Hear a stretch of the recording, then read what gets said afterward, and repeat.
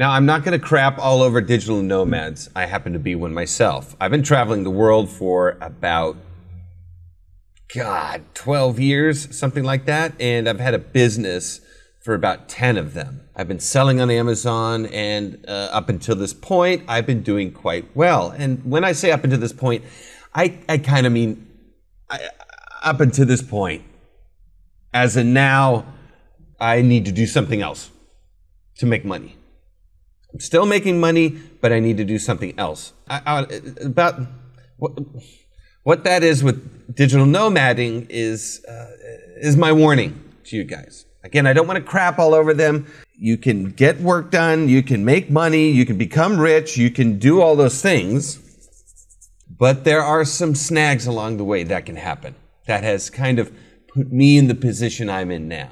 There's a bit of a mixture of belief and philosophy that runs into digital nomading that says that life is going to be different for you. Life is going to be something to where you're just going to kind of be automatically generating monies, and you're automatically going to be finding resources in a way in which you can not be grounded anywhere and have to stay somewhere forever to build up customer bases, to build up reputations, and to really sniff out the area and understand what's going on so that you can exploit it and make lots of profit. Everyone's idea of digital nomading, even today, is a little bad. It's got a bad reputation these days. It's now associated with scamming and get-rich-quick schemes and things like this.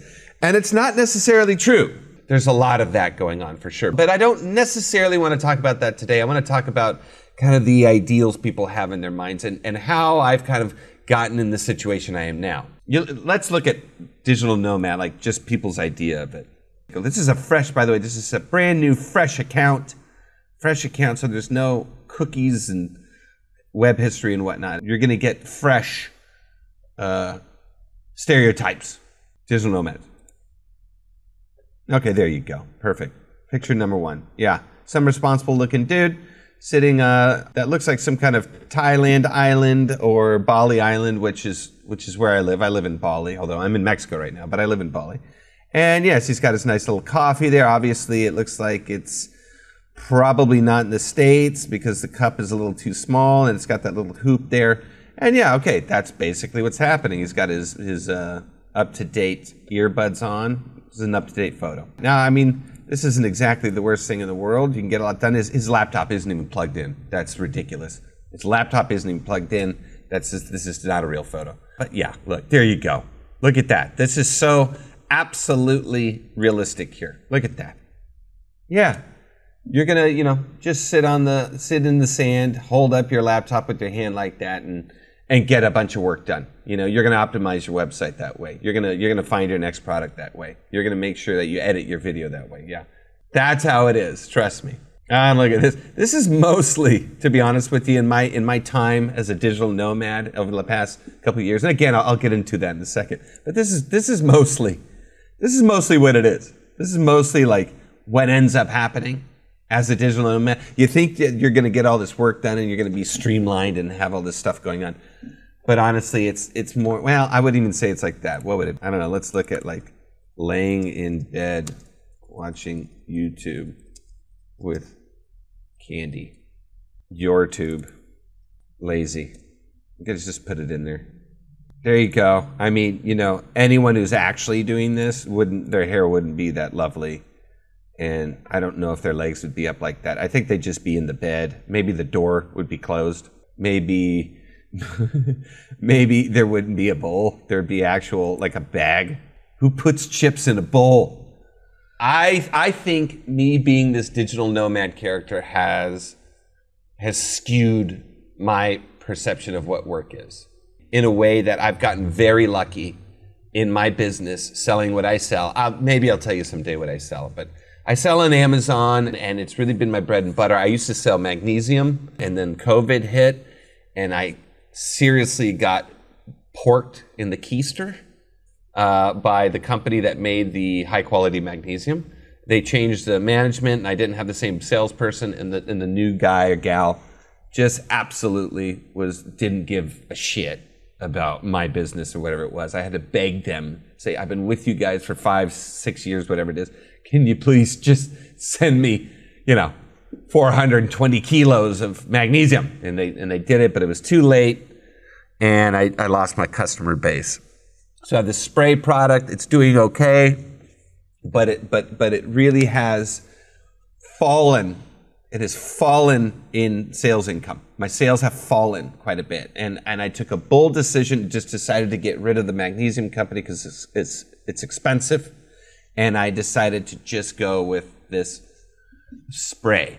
Besides all these other things that are happening without much fruit, that's what I've got going. That's actually making money. And that is what is sustaining me. And that is the income that I have kind of dropped. It's getting lower and lower, and it's like, oh God, I need to make money now. I'm 42 years old.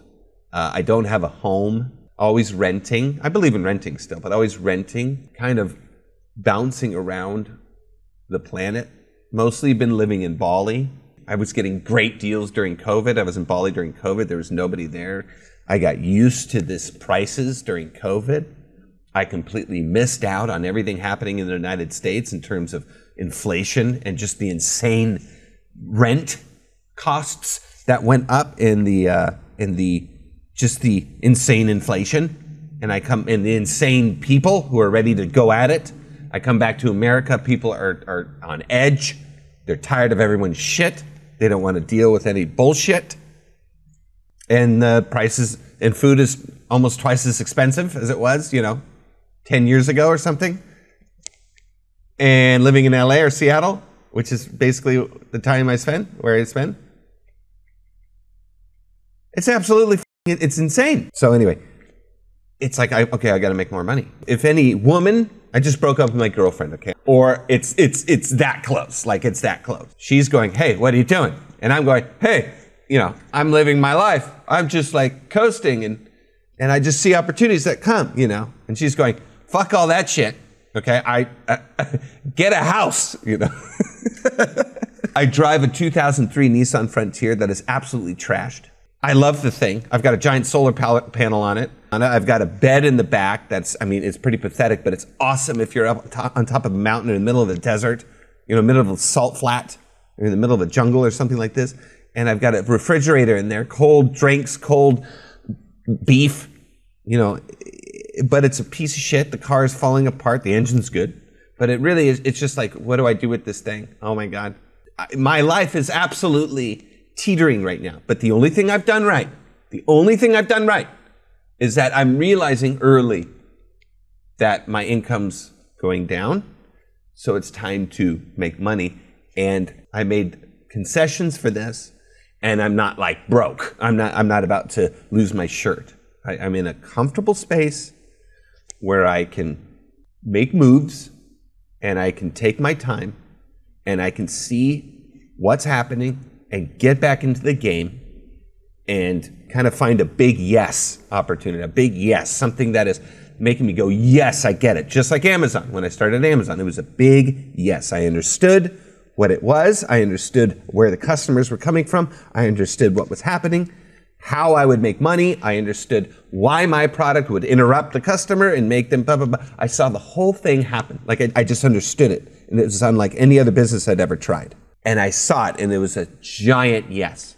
Just looking for that yes again. With the success I had with Amazon about, 9 years ago, 8 years ago, whatever it is. I'm going to be honest, I got lazy. I was traveling the world. I was making money. I didn't go crazy and I didn't buy yachts and I didn't buy whores, and I didn't do the champagne rooms and the bottle service. I wasn't Geordie bottle service. I might surround myself with some good cheeses and charcuterie, some Saint-Daniel, prosciutto, some triple cream bries and things like this. I'm more of a Camembert guy. But I would pretty much live a pretty simple life. Go out for dinners. That was kind of my thing. Throw some money into the stocks. Okay, anyway, I'm just going on and on here. I'm sorry. Okay. I was able to not blow everything. I'm in a decent shape. to really focus on what I want to do instead of like running to get some kind of tech job or get some kind of industry job. I used to work in Hollywood. I used to work at Sony Pictures, ImageWorks. Yeah, I'm not freaking out, but it still feels like freaking out. And this is really because of this digital nomad kind of lifestyle dream. And I have to tell you, I'm not the only one. I'm not the only one who's kind of waffling and screwing around, you know, until you get to be 40, 41, 42, and you kind of, or you got 2 kids behind you, which I have no kids, and you go, oh my God, I've really got to start doing something. Like living in Bali, that's like the epicenter of digital nomad douchebags, you know, like guys who just talk and talk and talk all this business about what they're doing and all the moves they're making and how everything's outstanding and they're absolutely locking it in. And, you know, and they're really just, you know, doing a bit of this, you know, doing a bit of, yeah, this is what everyone, I think, really is really about. Living this Bali life, living this beach life, right? And just hanging out in cold plunges all day and in the sauna. And that's like crushing it. Or even getting a 6-pack or something like this. But I could see from so many people there, that there's this underlying crushed, like, confusion of what to do. I think somehow, somewhere, we get some kind of break and we get lucky. I mean, Amazon is very lucky. It's like picking gold up off the street. And I think somewhere we get just very lucky. I get very lucky, and I just kind of coasted on it and kind of said, I will always make money off this. Okay, I might have to revamp things. Okay, I might have to make the bottle better. I might have to make ads. I might have to start marketing. I might have to do all these things to keep the business going. But I'll do that. But I mean, honestly, it was making money. It was good. Oh man, and that's the thing. It's like, okay, now I can change the bottle. I can change the marketing and things like this, and I can improve it. But I'm just so lazy, or I'm just so used to coasting along. You know, again, I'm glad I'm making a decision now that the income is lower. Not my money is almost zero, right? Don't do that. Absolutely, make sure you've got, I would say, 2 years worth of savings that you can live minimally and focus on what you need to do instead of rushing to a job. Instead of going down to zero, when the income goes down, that's when you got to go, oh, hey, okay, I got to wake up here a little bit and do something. So that's what I'm doing right now. That's where I am. So this digital nomad thing, what is the whole point here? What's bringing it all together? At the end of the day, you got to work. You've got to keep growing, and you've got to keep showing. Base yourself somewhere, get some roots in, because you won't find opportunities anywhere. You know, it doesn't have to be in a location or something like this, but you really got to dive into what you're doing. For instance, right now I'm writing books. Okay, I'm writing books. I'll talk more about that, but I'm writing books now that AI is out. It's really helpful as a writer, because I did all these channels and all these channels and YouTube stuff as a writer. And it's just really helpful so that I can actually like get through an entire book, like writing an entire book, you know, using the ideas and concepts that I have. And even doing this and getting into this and thinking that I'm going to make a product and I'm going to make a web page for it and I just make some ads for it and then I'll put it up on the old internets there and do some advertising. We think it's just going to sell. It's just going to magically sell, you know, because we made it and we put a nice cover on it and we put a nice website. But it's not. And I literally just put the shit up and it's not selling. Okay? People are clicking on the ads. Well, out of the US, they're clicking on the ads in other English-speaking countries. But it's not, they're not going down the rest of the web page. So I got a lot of work to do, right? I got a lot of work to do in this new phase of my life, in this new time in my life, and a new phase of career, basically making the spray better. I've given up on the magnesium. It's just too expensive, and I don't know. It's just such a pain to make for some reason. It always took forever. This book thing, and then also looking at investing and things like this. But I don't have a shit ton of money. I don't have a bunch of stuff. I don't have, like I said, I don't have a home. I have a shit car. My relationship is on the fritz. We just spent 11 hours on a phone call. Like, and like, I never called her a bitch or anything, don't worry.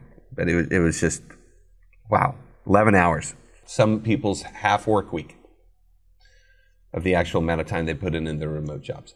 It's a very interesting time. The digital nomad thing, who gives a shit?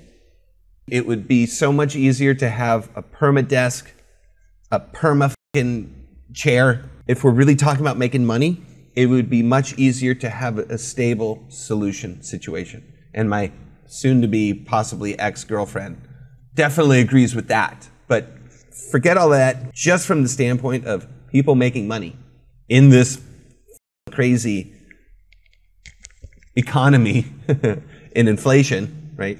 People making money, there's nothing quick.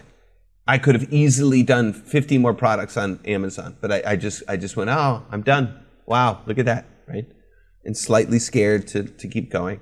You know, I could have easily bought a bunch of property in Bali during COVID, but you know, no.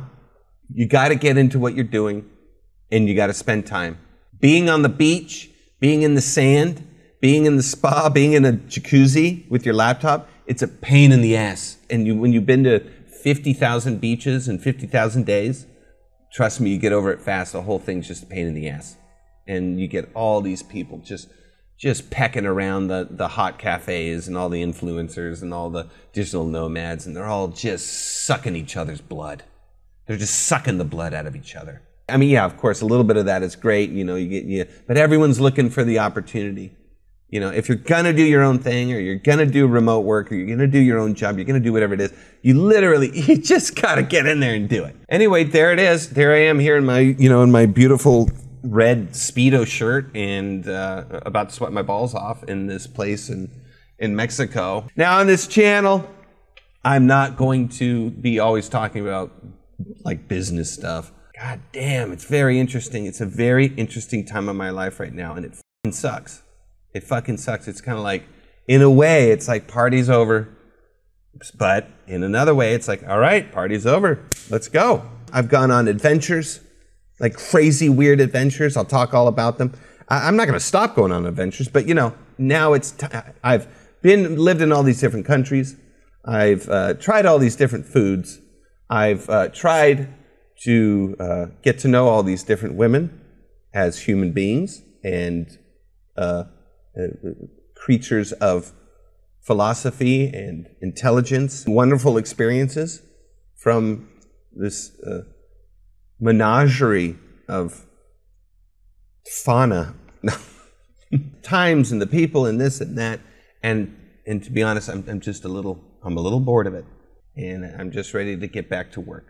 I don't need to do these things anymore. I've kind of gotten it out of my system. Maybe I live that whole aspect of retiring young and then going back to work. I think that's what I've done. I think I had my retirement years, motorcycles and freezing mountains and ashrams, retreats. I've lived at the Zen temples for months, been in lots of danger. I've had to get people out of jail, 10,000 kilometers down Africa, 300 kilometers on a bicycle in India. It's like, I've done it.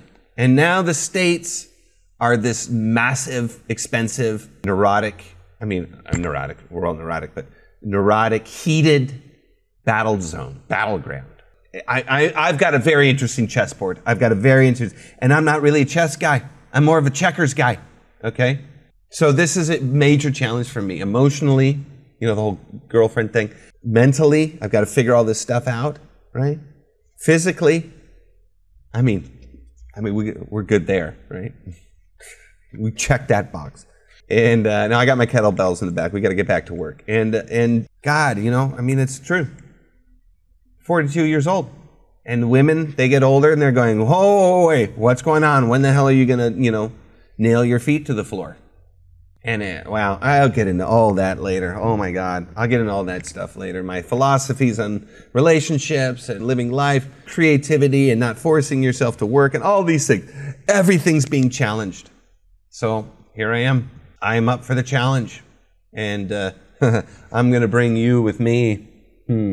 If there's any digital nomads out there that disagree with me, please let me know. I'm sure there's many who absolutely do live this lifestyle of, you know, getting sand in their keyboard and you know, using the fucking beach as a mouse pad, you know. I'm sure that's there, and there's been success in people who just enjoy that. But I don't see it. it's not really happening for me. So anyway, well, we'll move forward. We'll do some hot events, current events coming up, and things that happen in the world. And I'll also be posting those adventures. I'll be posting the things I've done on this channel. And I highly suggest everyone go out there and have adventures. I'm not saying stop and just button yourself to, no. But I think for me, now it's time to peter it out. Karma's catching up, as my consigliere would tell me. Okay, it's fine. It's just a new mode. I've been there before with Amazon, and I've been there before with getting my act together and going through disappointments and things like that. It's the life of an entrepreneur. Now is not the time to kick up my feet, which maybe some people my age are kicking up their feet, or people my age are like knee deep in a massive career. Maybe they're afraid of losing their jobs, all this stuff, and blah, blah, blah, blah, blah. Anyway, we'll move forward with that. I'll keep you abreast of everything that's going on there. And yeah, welcome to the channel. Welcome to this mess right here. Welcome to the f***ing top knot, or the ready for some changes. Except that this ain't going anywhere. I might, I'll take it off a lot, but I think it looks great. Oh God. Okay. Take care, guys. I like your moves. Shit.